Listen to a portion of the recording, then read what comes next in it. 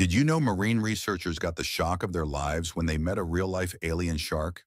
In 2003, Japanese scientists were doing routine deep-sea filming off the coast, expecting another boring day of jellyfish footage. Instead, they captured something that looked like it crawled out of a horror movie.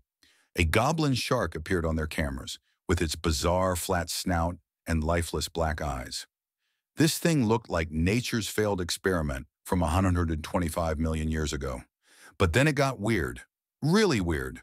The shark detected their equipment and started approaching when suddenly its jaw shot out like a spring-loaded trap.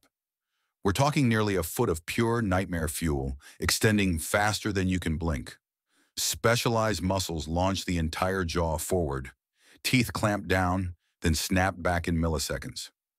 The researchers realized they were watching a living fossil that hunts like something from science fiction. Talk about a job where you definitely earn your paycheck.